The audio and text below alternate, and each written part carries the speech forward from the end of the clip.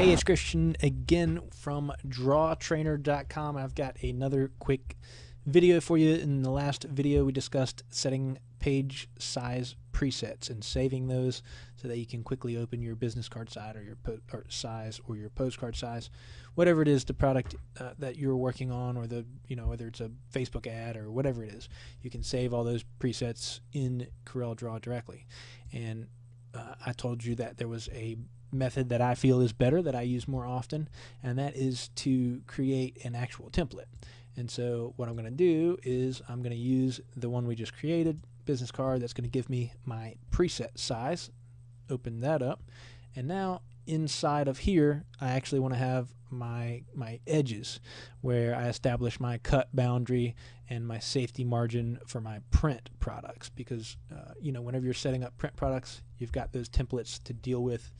And this is, to me, the easiest way to set that up. And it takes a little setup the first time, but then after that you'll never have to do this again if you save your files correctly and just use this every single time. All right. So if I double click on my rectangle tool, it's going to set a rectangle the exact same size as my page. So that's a great shortcut to know, because a lot of times you're trying to line things up and you might have whatever you have here, a text box or any kind of box or something like that, and if you want to line that up in the center, you can obviously align it to that other item. Okay, and we'll talk more about that type of thing, but that's one reason this is a helpful thing, is to have your artboard or your page size be an actual object. Alright, so we've set our page size to be an actual rectangle, and so now you see we've got the object there. Put it back where it belongs, and now I'm just going to copy this, Control C, and paste it, Control V. Alright, it's a great idea to be learning your shortcuts. You can do that as you hover over things. It's going to tell you the rectangle tool is F6, and so as you're going through your menu, always be looking at these shortcuts, because that will teach you all the shortcuts, and a lot of these are common throughout many softwares. So anyway, we've got this copied, and now we're going to paste it, okay, with the Control V, and now it's here. I've got to make sure that this is not locked. See how that is locked, the ratio? And I'm going to unlock that ratio. You can see the little icon is unlocked now.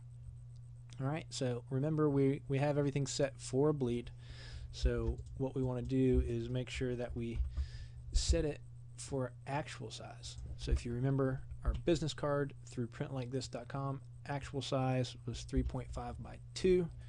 Whoops. And that is a standard business card size, just about anybody you're going to get it from. Okay, so I took this and I set my outline to red, because that is going to be my hard edge of my product, 3.5 by 2. If I click on that, you can see 3.5 by 2.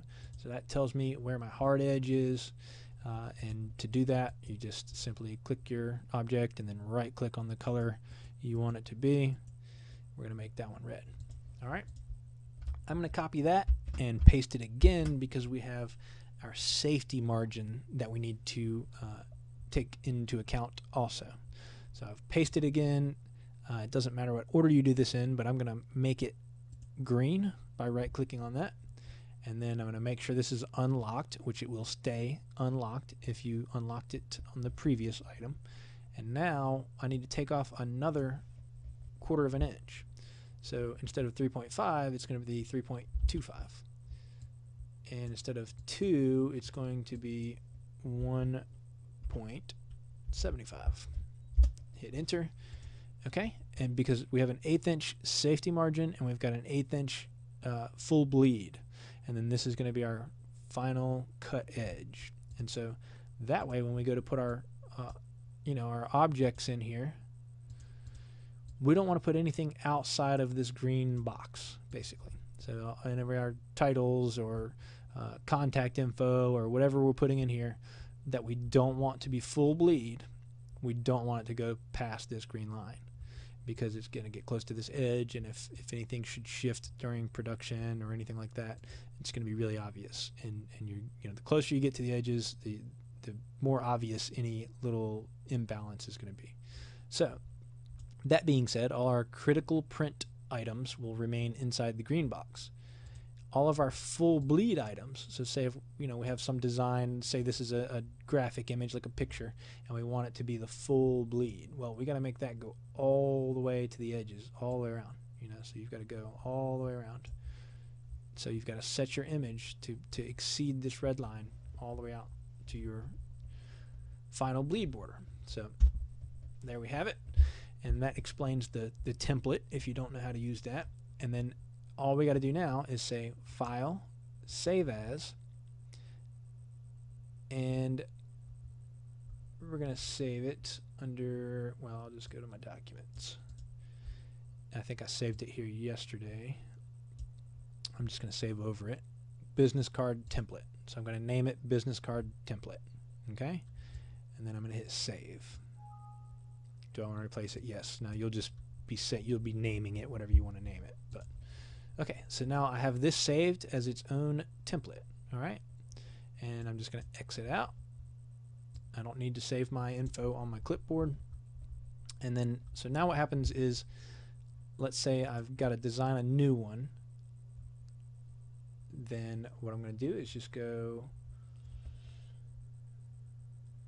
open, go back to where I saved it. I'm going to open business card template,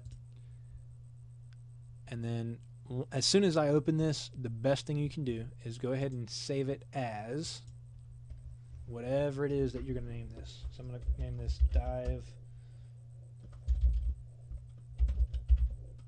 Serve Cards, and that will be the next project that we work on, is making some business cards for a dive service company. So all right, I'll save that, and so it looks exactly the same, but now I can go ahead and start editing and doing whatever I want to do, and it's going to be saved as what it needs to be saved to ensure that I don't save on top of my template. So that's a very important step, I think, to do that in that order. All right, so that's it. That's how you save your template. I hope that is helpful, and we'll see you in the next video.